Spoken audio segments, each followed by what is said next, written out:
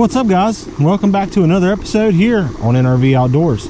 Today we're here at the creek to do a little bit of trout fishing, but this particular creek here is quite special. This particular creek here is Peak Creek in Pulaski, Virginia, and this is known as a delayed harvest stream. All these fish that we'll be catching today have to be released. There's several rules and regulations in delayed harvest for our state, but the biggest is being you need to use artificial baits, barbless hooks, and you've got to catch and release. So one of the best baits that I've ever ran into for catching these beautiful delayed harvest fish here in Virginia would have to be the trout magnet. As you can see here, we've got ourselves a little pink trout magnet rigged up. We've got our float there, and all we've got to do here is simply pinch down that barb to make this a legal bait to use. I'll simply show you guys really quickly how I like to do that. I'll just take it here with my old pliers, give it a good pinch that barb down till it's nice and flat with the shank of the hook, just like so. And that's all you got to do. Now all we need to do, guys, is slide down here into this hole. I can see a couple fish swimming around, not a whole lot. Let's go ahead and slide down here. We'll present our little pink trout magnet with our black head. This is the 1/64 ounce jig head. We've got our float, I'd say about 2.5 foot to 3 foot away, and that'll match our depth here perfectly. So let's go ahead and slide down off this hill, present this bait to these fish, see if we can catch us a couple. Stick around, guys, let's have some fun. All right, so these fish are way down there. We've got a just absolutely bomb cast down there. Try to get it up current in a manner that it's going to allow it to go straight to these fish.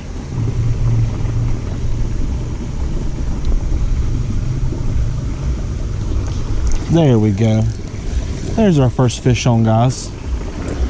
It took a little while. They are just so far downstream right now that it's kind of challenging to get a bait to them. But if you can get that trout magnet to these beautiful delayed harvest fish, most of the time you can catch them. There we go. And there's our first gorgeous little rainbow from the bank here, fishing our barbless hook. An absolute gorgeous little fish right there.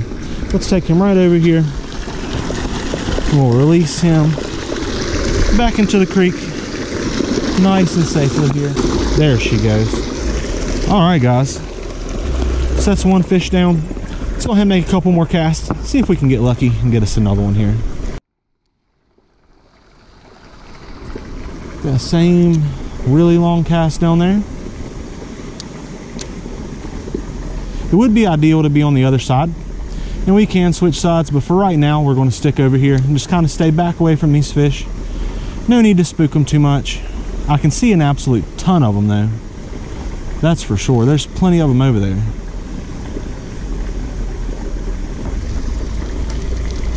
At least a dozen, if not more. That's typically how your delayed waters will be, guys. Typically you'll show up and there'll be, several dozen fish in each hole. And they do that to give these fish an opportunity to repopulate, and also just kind of give somebody recreation, to give the people recreation during the fall months. Kind of something to do as their kids play on the playground or what have you.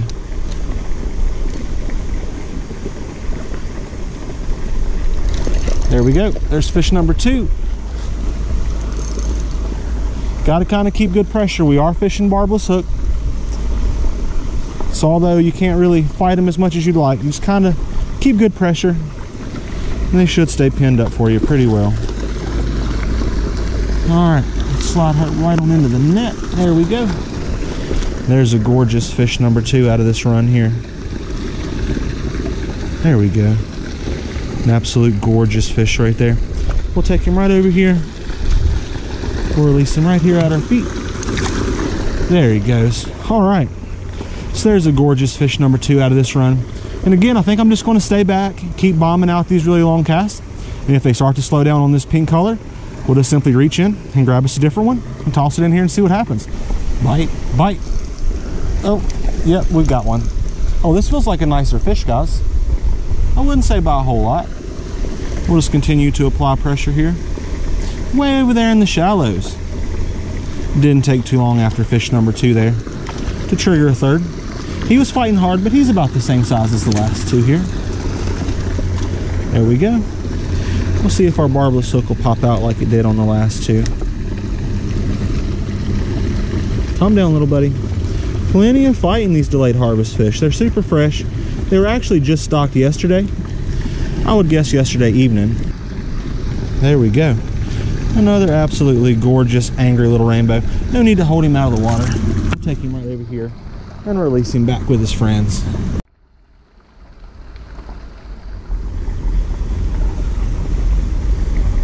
Bite. Bite it again. He's biting it. Not really holding on to it though. There we go. We got him. Looks like we've got him hooked a little bit funny. Just coming in with his mouth wide open he was. Just a tiny little whippersnapper here. This fish almost looks like one that may even be wild to the stream. Looking at his fins, I would say probably not, but he is quite small. Just a pretty little guy there. Let's go ahead and let him in right over here. All right, guys, so this is what I'm thinking.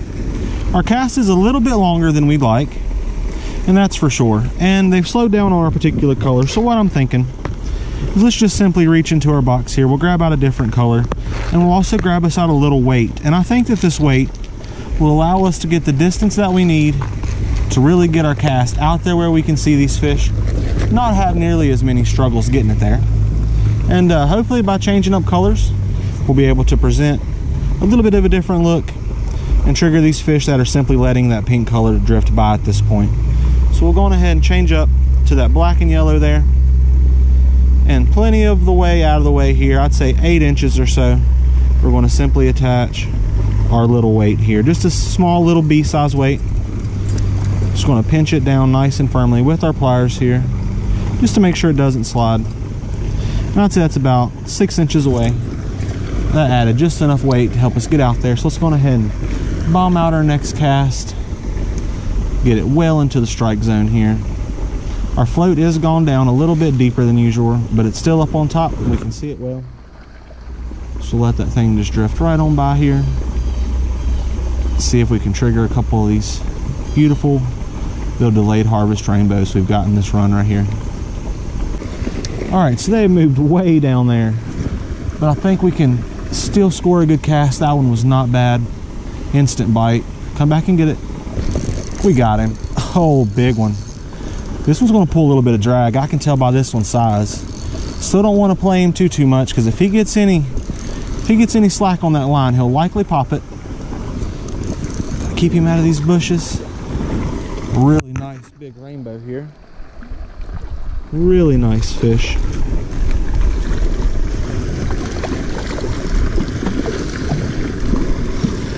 Let's see if we can just slide her right onto the net. There we go. All right, let's see if our little barbless hook won't just pop right out of this fish for us. Really quality delayed harvest fish here. Oh, looks like it's popped out and got her right underneath the chin. We'll try to get that off of there for her. There we go. As barbless as that hook was, it was pegged in her jaw quite well. Really quality little delayed harvest fish there. We've had her out of the water long enough. Let her go right here. There she goes. Right back down there. Still got plenty of fight in her. Really got to be an extremely precise cast for this hole today. There used to be a big tree that laid in the creek here, and it really did act as a perfect form of cover and held the fish on it, but they're preferring the very end of this run, which most fish do, especially if they've been in the creek for a little while. They like to get down there in the kind of the easiest water to swim around in.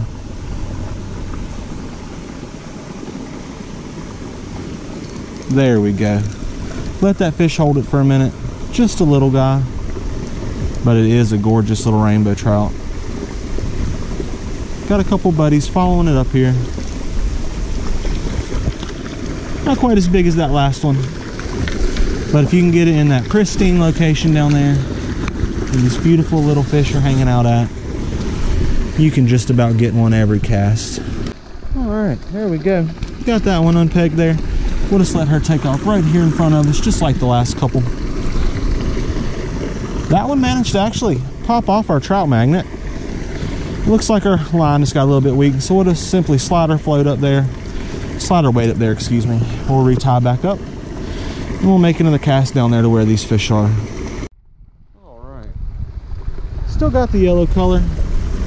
Just bomb us out another one here. We'll keep casting the yellow until they turn off of it. Then we'll probably try out that black and green just to clean up the last few that are being stubborn. But so far we're doing really well, presenting our bait to these fish that are so far away and getting them to bite just like this one. It's just too much fun. There's a big layer of brush right here to our right, as you can see, and it goes out into the water, so I'm trying to keep the fish up out of there while still applying really good pressure, because these barbless hooks will pop out quite easily. And that's kind of the point. You don't want to see, just like that fish there, you don't want to super stress them out. And if they can just simply pop off, well, then that's a good thing, as long as you're getting the fight. Let's go ahead and bomb us out another one, guys. See if we can catch one of his buddies while they're all stirred up down there and active.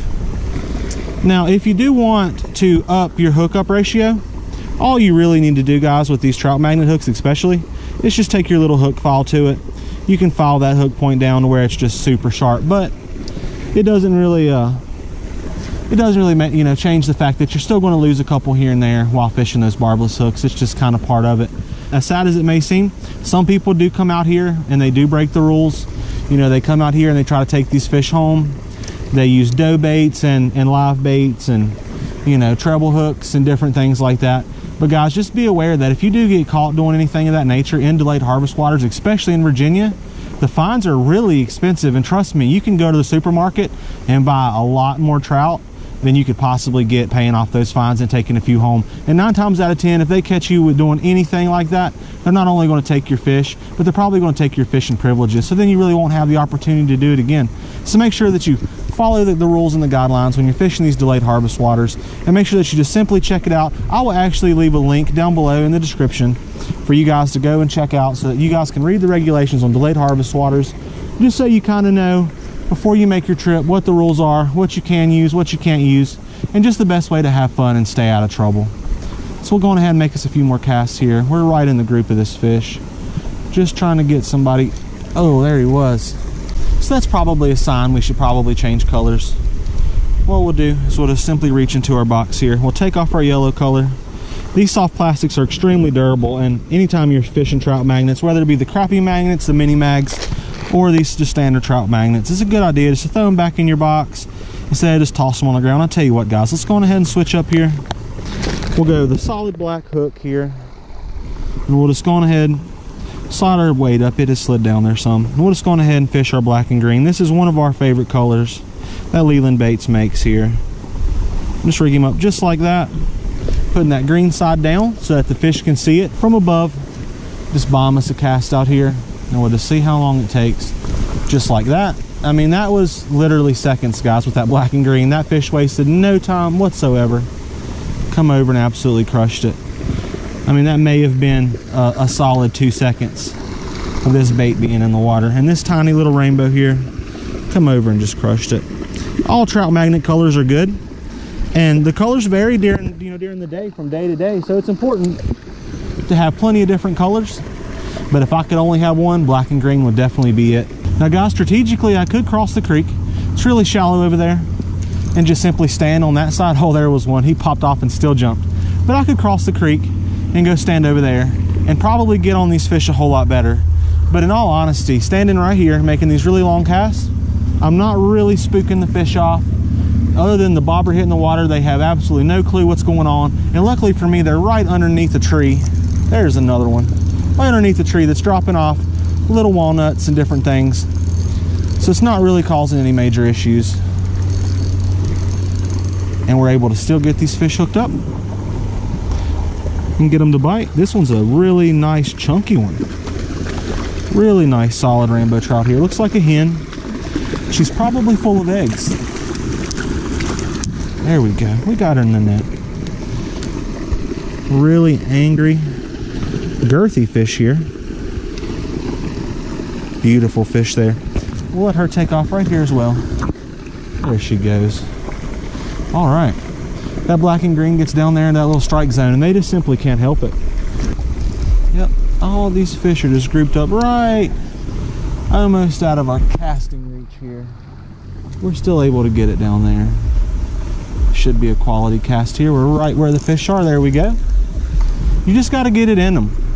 As much water as there is here right now, all the fish are really just grouped together in one little spot. So as long as you can get that old trout magnet to where the group of the fish are, you can most likely catch them. This one here was swimming in most of the way with his mouth open. They almost look like a big shark or something. Just slide her right on into the net. There we go.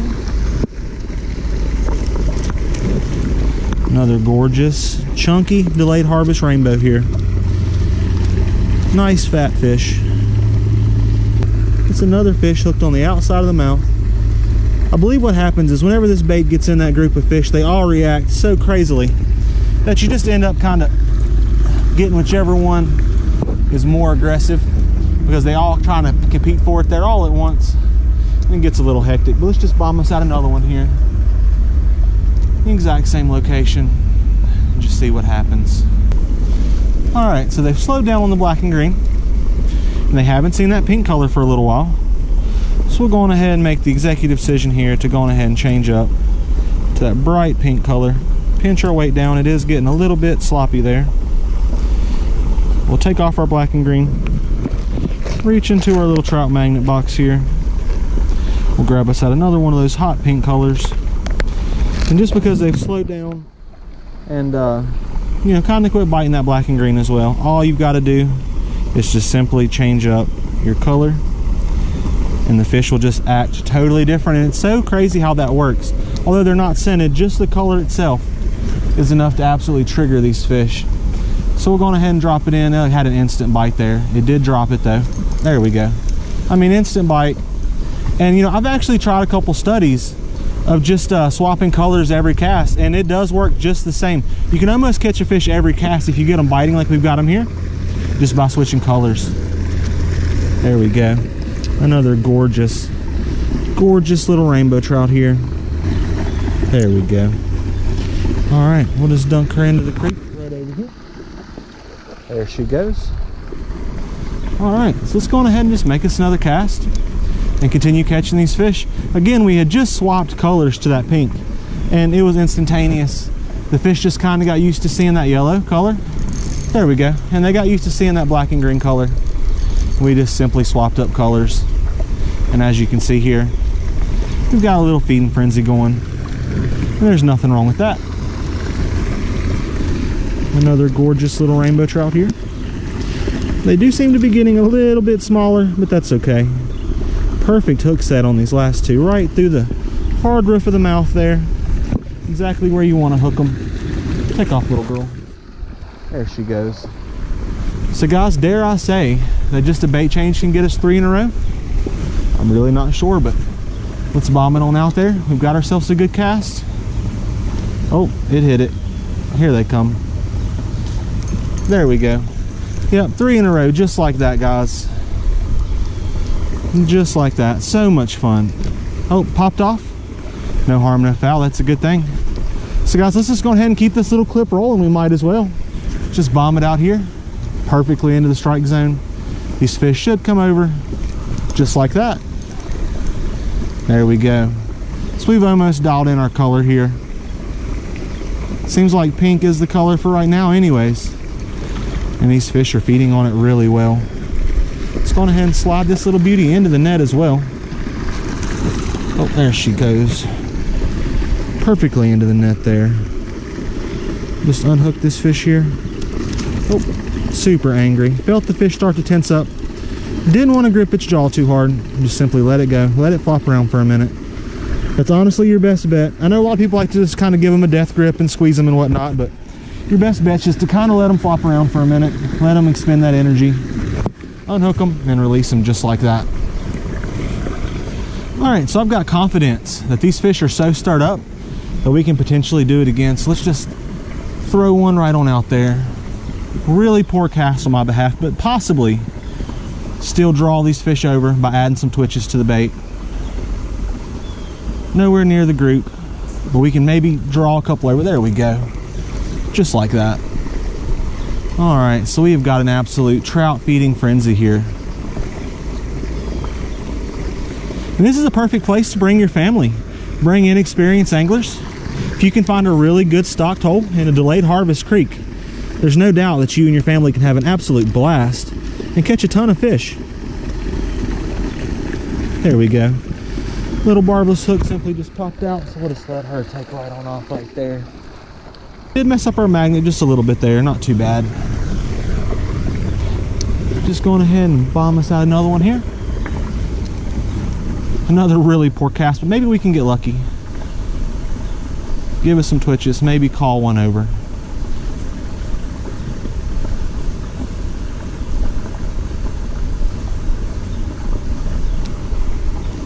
All right, well, that was the cast that broke our little streak there, but that's okay. We're going ahead and fix up our stuff here and get back in there.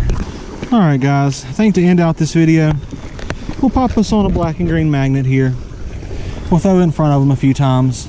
The black and green is my favorite. And we're getting close to the evening time here, so we'll just see if this right here might not be the move. I believe these fish will pretty much bite just about anything at this point that you drop in front of them. They're just in a feeding mood right now, but we'll show them the black and green. There we go. That did not take too long. 2 casts. He's got several buddies following him in, wanting to know what he's got. Another beautiful little rainbow trout. Some streams in delayed harvest do put other species than just the rainbows, but for the majority, they are rainbows statewide.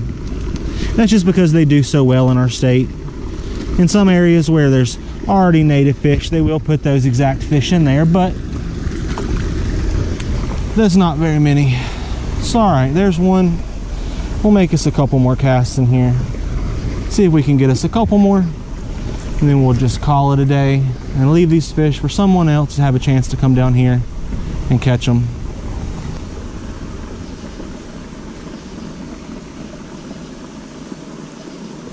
There we go. That guy there absolutely crushed it. He took the bobber down and just completely took off downstream with it. Ton of power in this little guy. He's down there just to work, and he's got a buddy right behind him. Oh, pulling a little bit of drag. One of the nicer fish of the session, that's for sure. Slide her right on into the net. It does look like there's been a nice little series of hens. Nice and plump, most likely with eggs. There we go. Let this little beauty take off right here. There she goes. I'll tell you what, guys, I've been meaning to review the Leland mini mags. So if you guys would go ahead and smash that like button if you want to see me do a little mini magnet review. If we can get 200, I don't know, maybe 250 likes, I'll go ahead and make an order for some of those. I can't get them in any local stores, but I can place an order for them. And if it's something you guys want to see, go ahead and smash that like button. 250 likes, guaranteed. I'll buy them and I'll make a video on them soon. So go ahead and smash that like button if that's something you want to see. All right, guys, let's quit farting around. Let's make ourselves one really good cast right here. Let's catch our last fish. Here we go.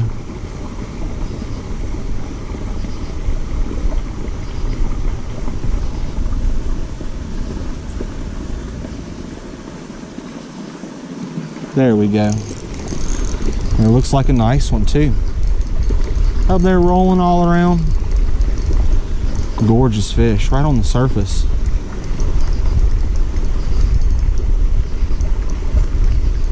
Got a bit of a leaf wrapped over his head.